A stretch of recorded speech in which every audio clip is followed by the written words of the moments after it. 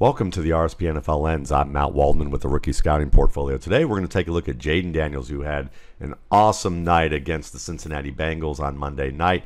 And we're going to break down his game now that he's had a few games in the pros. And one of the things you're going to notice right off the bat with Jayden Daniels in this Washington Commanders offense is that there are a lot of throws at or behind the line of scrimmage. In fact, 37% of his throws up in leading into this game were at or behind the line of scrimmage, and you still see a fair amount of them even in this game. 37% rate, at least for the first 2 weeks, that's almost 4 times, well, about 3.5 times the NFL average for throws behind the line of scrimmage. So you can see that this offense is really featuring a lot of schemed plays, and schemed plays are plays where the quarterback doesn't have to do as much of the work as the rest of the team to create space and separation, and then it's the quarterback's job to distribute the ball. And you're seeing that here with this pass to Austin Ekeler. But we're going to take a look at more downfield plays for Jayden Daniels because in this game, 4 of his 6 plays where he targeted a receiver at least 25 yards down the field came in this game, meaning that in the first 2 games he only targeted somebody more 25 yards down the field or greater twice in the first 2 games. In fact, there were only 3 plays, I believe, in the Tampa Bay game where he threw the ball more than 10 yards down the field. So you're looking at an offense that is doing a lot to create opportunities for Daniels, but they haven't asked Daniels to do a lot to create opportunities for them, at least as a downfield thrower. Tonight that changed a little bit. We're going to see some examples of that. This first example may be a little bit on the shakier side. It's a 30-yard gain on 4th and 2, and he hits the over route to Luke McCaffrey, the rookie, and he gets it inside the 5. Now, if you looked at this play, though, he looks to his left, comes back late to his right. Now, is he looking at Noah Brown's route that's going to break back here, and he's throwing that with anticipation, or is he leading McCaffrey to the spot and not cognizant of where Noah Brown's making his break? Noah Brown's smart enough to just kind of let this go and let McCaffrey make the catch. But you can see it's probably a question that was asked of Daniels. Who did he mean to throw this ball to? It is accurate, to the guy who ran across, which was McCaffrey. So looking at this, you'll understand why the question's here, because he's looking to that left side where McCaffrey's coming from right here. And then when he turns around and shifts to this right side, it's not like he's looking and following the receiver. He's looking to a spot, and the spots where Noah Brown is breaking, and then throws that ball. And it just happens to be right in front of Brown where Luke McCaffrey has caught the ball. Still, it's a good throw. You can see that he's likely have considered 2 reads here, and he did it in a timely manner. And he had plenty of time in the pocket, that's for sure. Let's take a look at it one more time here. He's facing cover 3, faced a lot of cover 3 tonight, which can convert to man or man-looking principles here. But you can see he makes a couple of reads timely, no problem. Here's another cover 3 look. You're going to see outside shade here, outside shade down here. You got the high safety on this side, and they're running off as if they're leaving that outside shade principles with these guys working inside with the safety over the middle. Looks like cover 3 to me too. Noah Brown breaks inside, sliding catch. It's a nice placement of a throw, considering that he's got a linebacker dropping back here to account for the over route or the settle route over the middle here. And Daniels is able to place this outside the linebacker and low and away where only Noah Brown can make the play. Let's take a look at it from this angle. And again, you're seeing, these are some nice downfield throws. He's always been a good vertical thrower, that's for sure. And this is a nice, quick decision, and he recognizes it. Gets the ball out fast. He scans to his left, comes back to the right pretty quick. Gets that ball just out in front of 57. Low and away. Good placement. Now here's a deeper shot to Terry McLaurin against cover 3. You're going to see him as the outside receiver working across. And it looks like it was a throwaway. If you ask me, I think that This is a case of Daniels probably coming off this a little early due to the pressure right here that's unblocked up the middle, and he just feels like, I got to get rid of this ball, and he throws it well ahead where the safety has no chance at it, and then neither does McLaurin. Now, it's just one of those things where the timing is just so that if he didn't have this pressure, he might have seen this look and decided to throw it more to that inside and underthrow this so that the receiver can work underneath it, especially when you have only one defender in the area, the cornerback covering this receiver, and they're at the boundary here. This could have been a huge play. And I think this is where maybe his processing will get a little bit better. Right now, he sees this, and he knows he's going to the post. He sees that the safety is playing with his chest and hips facing to the boundary, and he knows that he's got that outside shade corner playing that cover 3. He knows that this post is going to be open, okay? Especially with the route that he's got on this side that's going to occupy that cornerback. So why not lead this with a little less depth than the way he did? But I think when he sees his coverage and he switches over, he just decides not even to take that chance. Taking a look at it from this point of view, I think this confirms it a little bit more. He looks to that side.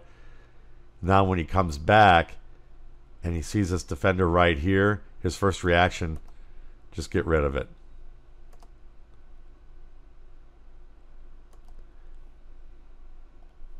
This is a nice progression read. You're going to see him do a good job of looking to the middle of the field and looking then to the right flat. You can see the triangle of defenders here. It's 2nd and 10. He decides probably not to go any further out to his right side. He sees that this is reasonably well covered, so he comes back to the back side and he spots the hole here in this triangle, especially with the leverage of these defenders. Chest of this linebacker to the right boundary. He's not going to be able to turn around for that. Safety is running deep. His back is to Jayden Daniels. Daniels reads that. He places that inside. And McCaffrey gets the ball, gets 11 on the play, first down. That's a nice progression read. He goes through, gets to his second read right there. He looks off to his left, really, comes back to the right, and then comes back to the man over here. So let's see if that was a third read. I don't think it was. No, I think he's just assessing the safety, the depth of the safety, and holding that. Maybe looking outside here, but that's the man he's going to ultimately go to. One more time. Yep, I think he's just holding that safety. Comes back, doesn't like what he sees. Fires it back to the little settle right there. This is what Jayden Daniels did really well in college at LSU, is to go throw the vertical. And you're going to see this here. He does a nice job of reading the leverage. Drops back, finishes his drop right here. And what does he see? You have the outside shade defensive back here with his chest to the boundary. He's got his hips turned in a direction where McLaurin is actually going to be taking an inside stem. So this is advantageous right there. And so Daniels reads that. He sees the high safety. The high safety, while facing the receiver, doesn't have his hips fully turned to run. So if he keeps this ball placed directly behind the cornerback, he believes McLaurin's going to be able to stack and pursue that, as long as he doesn't get it too far inside. And he does a really nice job of stepping into that throw and getting that ball pinpoint to McLaurin. And you can see that the ball doesn't go anywhere near the inside here. It stays at the numbers. So he keeps it on the numbers or wider. And a lot of that is, looking back, seeing the position of the cornerback and the safety, and you can see where McLaurin is. This is good leverage for McLaurin, and he gets rid of that ball on time, pinpoint accurate.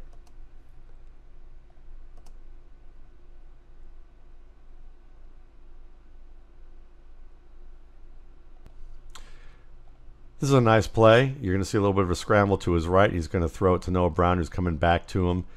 Catches it just a step away from the end zone here. Let's take a look at it one more time. Now he drops back, looking to his right. Looks like he's looking to Ertz. Then he comes back to the far left side, and he sees McCaffrey, I think that's McCaffrey over here in the flat, but he sees that linebacker playing over the top, doesn't like the leverage of that. So he steps up and then slides to his right, and this is where Noah Brown starts to work back to Daniels. Daniels makes a throw. Now, one thing you're going to notice when you look at the film of the past 3 games, Jayden Daniels has not thrown a single ball moving to his left. If you don't think that opposing defenses are going to try and get Daniels moving to his left in the near future, then you're missing something, because not a single throw moving to his left. Defenses are going to want to try that and see if he can be as effective. Let's take a look at it from this angle.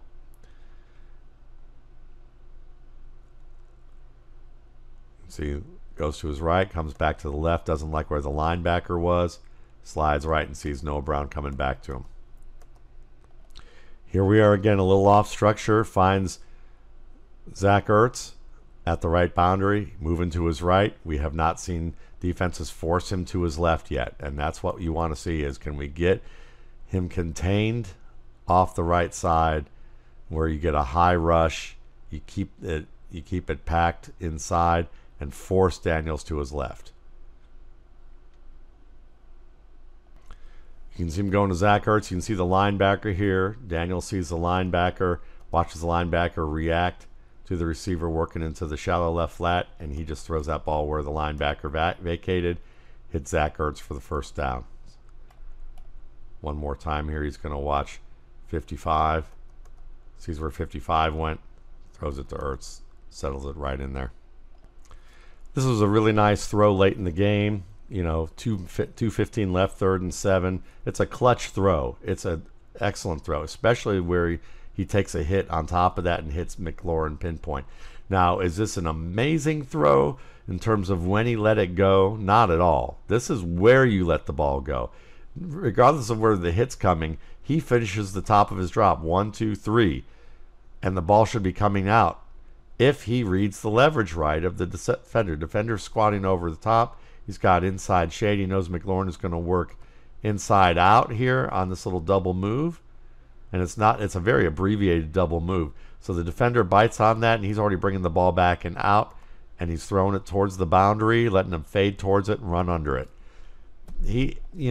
Again, it's what you're supposed to do.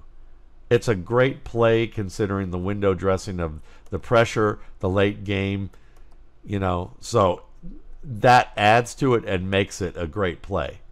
But the throw itself, the anticipation, is what NFL quarterbacks do. So I wouldn't get hung up too much on the anticipation.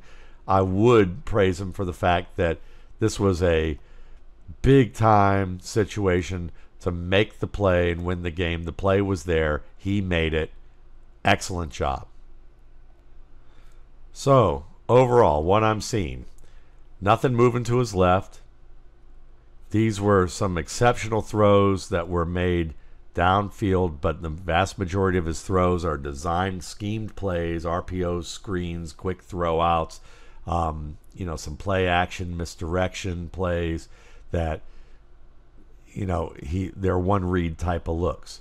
He can make multiple reads. We're seeing this here. So you see that there's potential for that, and that it's only going to grow. I think that the Commanders are doing a great job of putting Daniels in situations where the decision-making matrix is not unbelievably demanding for him, and it's well within his comfort zone.